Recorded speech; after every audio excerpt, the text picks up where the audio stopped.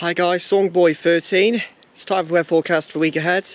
And last week, one of my worst forecast predictions. I've said last week, a warm start, then it will go more autumnal second half of the week. That didn't happen. The data completely changed shortly after I finished the video, and then it was actually going to be a warmer week with temperatures pretty much 20 degrees at least every day.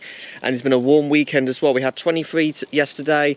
Tad fresher today, about 20 to 21, but still considerably above average for this stage in September. So mainly for today's weather, well, especially for England and Wales and maybe parts of eastern Scotland as well, a decent day with lots of warm sunshine. Like I said, temperatures low 20s widely, 21 to 22 degrees Celsius.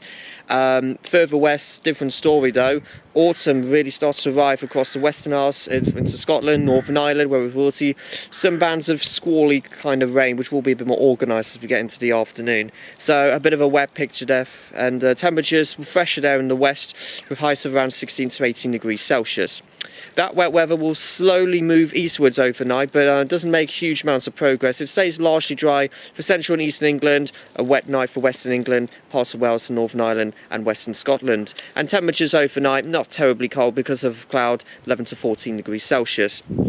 So for this week's weather, it's a complete change, and there's a lot more certainty this week. Autumn proper arrives this week, right from the word go.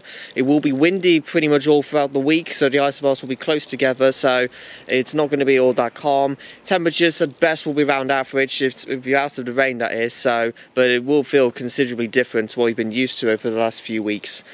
So let's go through details day by day. Monday weather, right from the word go, rush hour.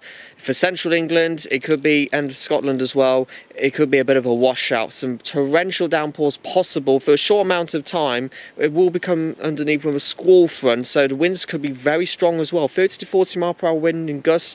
So just bear that in mind. It will move into eastern England around mid-morning. The rest of the country is actually an improvement.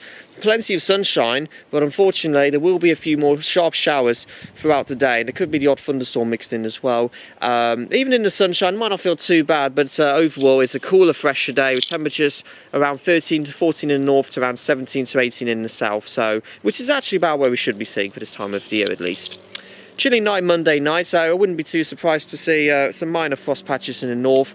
So on Tuesday, chilly but quite sunny starts in the morning time, but it quickly clouds over, and then into the west, you've guessed it, more rain will be sweeping eastwards throughout the remainder of the day. So an unsettled picture there. There will be some sunny spells, like I said, in the morning, but cloudy and wet from the west.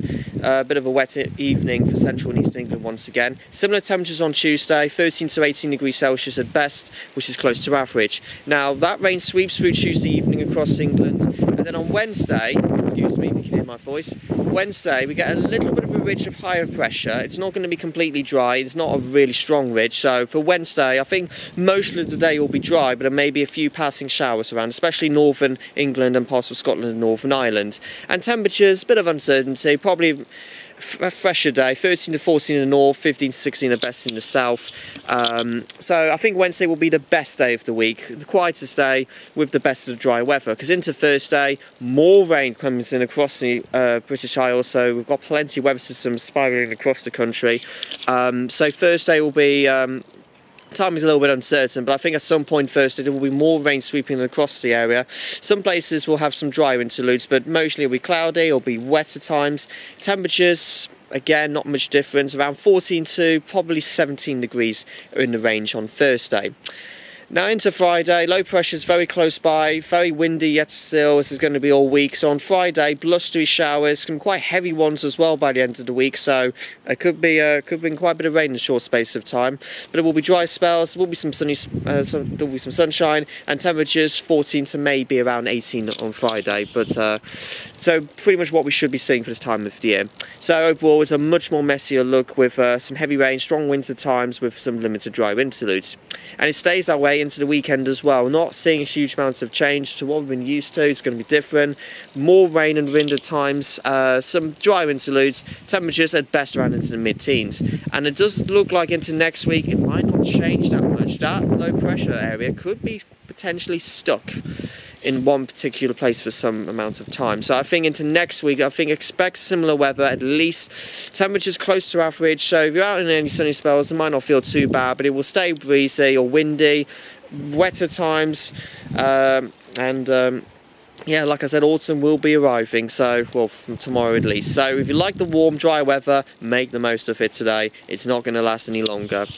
That is it for this week's weather. Second week in a row. Horse coming behind me. So that's it for this week's weather. I've also uploaded my Leicester Explore video, so be sure to keep an eye out for that. So actually be sure to check the video out. And I'll plan to get another video out some point this week, so again, also be sure to keep an eye out. So other than that, guys, stay safe, like, comment, subscribe. Storm's now out.